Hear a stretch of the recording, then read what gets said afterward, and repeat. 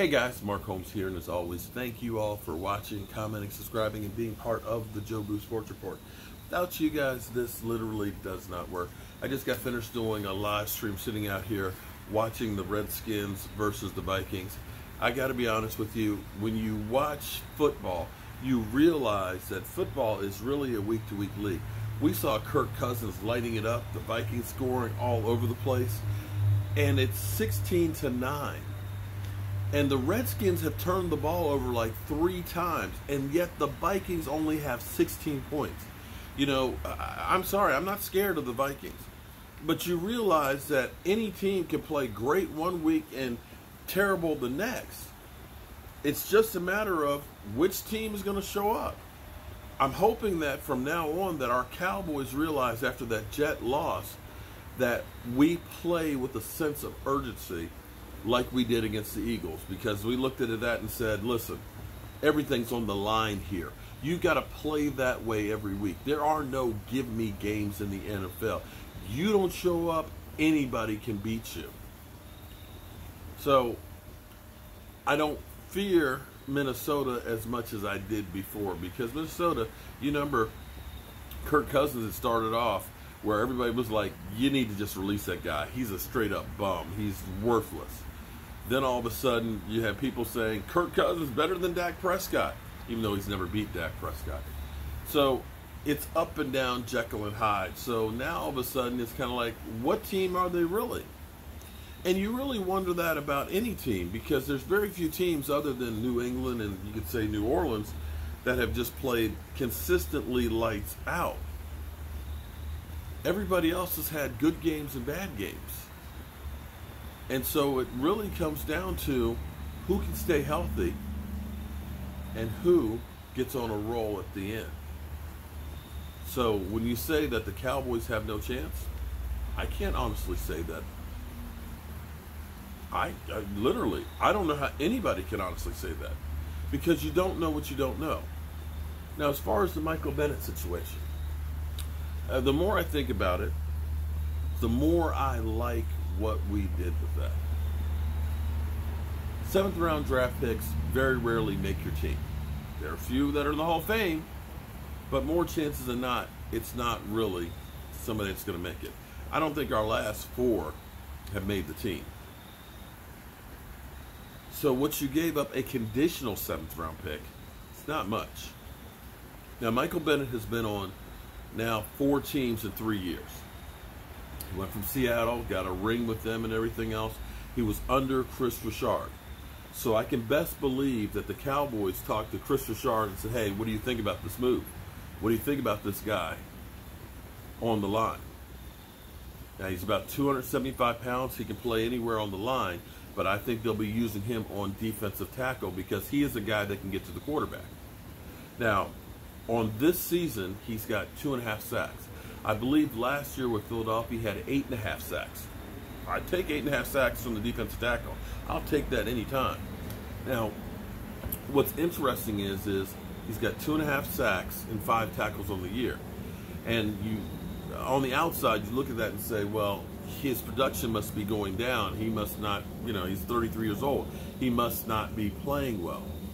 Well, the first game, he played 33 snaps. After that, his time, he got less and less and less time. And eventually he got put on suspension for a game because he got into an argument with his position coach about playing time. He wants to play. And I don't know that he ever fit in with the culture in New England. So he had 2.5 sacks on limited playing time from the defensive tackle position. So I don't know that it's about ability. You put him in the rotation with Rod Martinelli and everything else, he can be a guy that can definitely get a push. When you think about him now being with New England, he knows a few things about New England. He also knows a few things about Philadelphia. And you look at that and say, you know what? He might be a little bit mad at Philadelphia for trading him to New England, and maybe wants a little revenge against those guys. And you know what? He might be a little bit mad against New England for not playing him.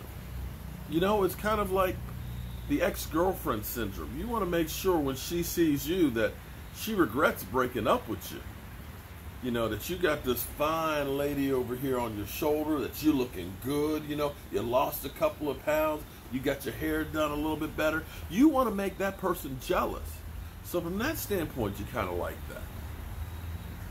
And let's be honest, we need more from the 3 technique.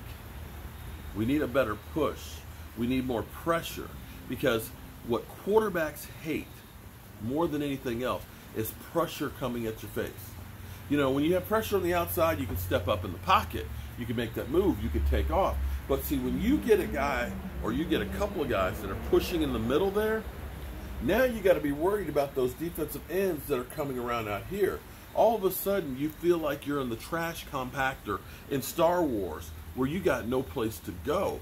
And that means I got to hurry up and get rid of this ball, which means sometimes you're throwing that ball before you want to. If that guy's in your face, sometimes that ball is tipped, or your hand is touched as you're swinging through, and that creates turnovers. And if you got that guy that can take that push up the middle, there's only so many offensive linemen that can go around. You can't double team DeMarcus Lawrence. You can't double team Robert Quinn as well. And you can't double team Michael Bennett at the same time. Somebody's going to get to that quarterback. And if you do that, then your cornerbacks, your safeties, those guys are going to be able to do better, because they're not having to block and defend for as long. I'm telling you, that's actually a pretty good move. Pretty wise move. That doesn't tie you up for the future. He's basically, I think his salary for this year is $1.7 million.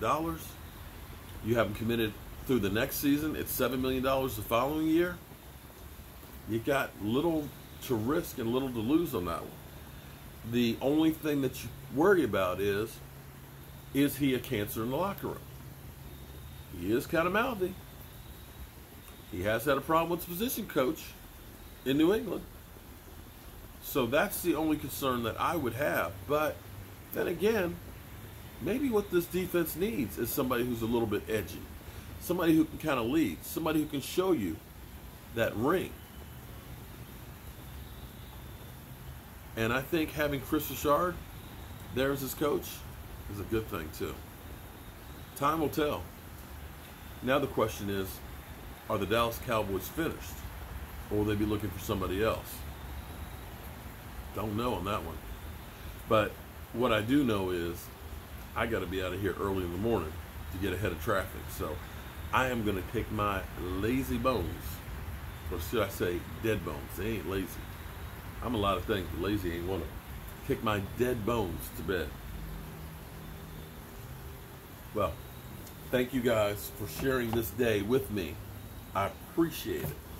But right now, I'm going to bed without you.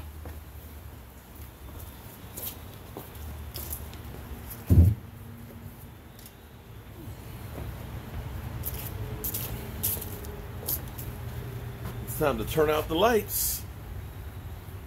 This party is over, and I am tired. Oh.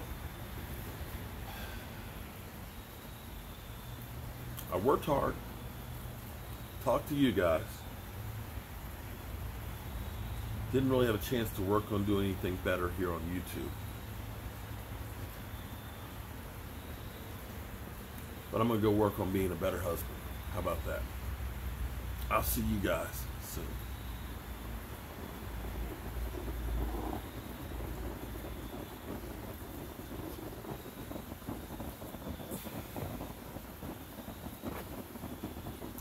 Don't let the bed bugs bite.